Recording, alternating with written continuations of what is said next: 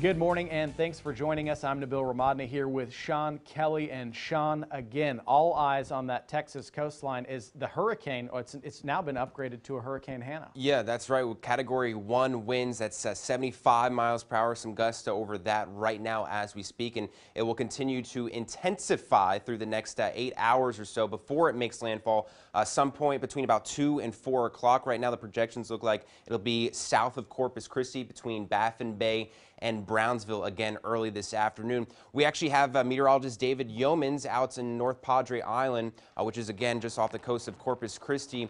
How's the scene looking out there? I know we were talking about earlier, it's possible that the area that you're standing at right now may experience some stronger wind gusts than Hurricane Harvey, just off the placement of the storm system, how it's going to be making landfall south of the area, but you're going to be on that onshore flow. The storm surge could be worse, and yes, you could even see some stronger wind gusts out there as well, as the winds will be in that northeast quadrant in your area.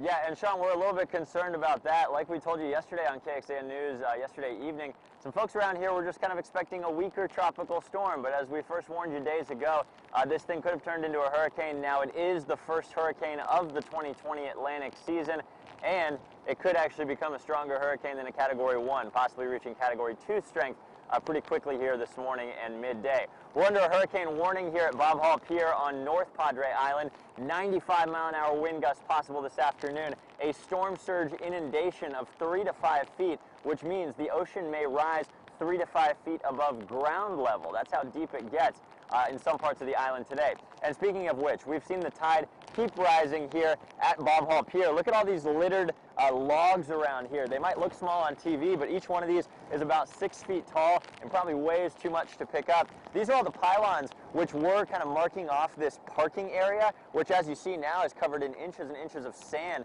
The beach has kind of overtaken this parking area as the tide has now risen another foot just since we came out here this morning, and a total of about 5 feet above the high tide level, which is typical for this time of the morning. Out in the distance there, you're looking past the picnic tables where my crew and I actually had dinner last night. Those are now underwater and starting to shift. And look at the pier. That's Bob Hall Pier there in the distance, obviously shut down with good reason. Yesterday evening we had some surfers out here. Today that's certainly not the case. We're under a high surf warning. We're under a storm surge warning. No conditions to be out there. Those waves are now overhead, whereas last night they were just a foot or two off of the sea surface. Now, again, there's a little bit of a concern here, I think, as the waves really continue to pile in. The storm's about 70 miles offshore, and even though the narrative here was for a weaker storm among the residents that they could handle, and the narrative is now even that the storm is going to hit south of these residents, I worry that folks may not have prepared adequately in this area with a 45-mile wide eye, which is usually, what, 10 or 20 miles wide?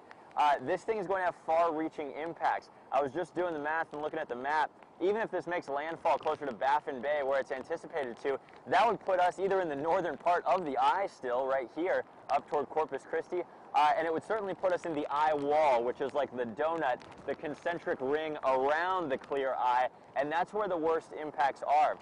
So bottom line here, I think south of Port Aransas and into Corpus Christi here on North Padre and Mustang Island, even though we might be 40 or 50 miles north of the landfall location, this is exactly where we may get some of those worst impacts from the onshore wind and from the eye wall.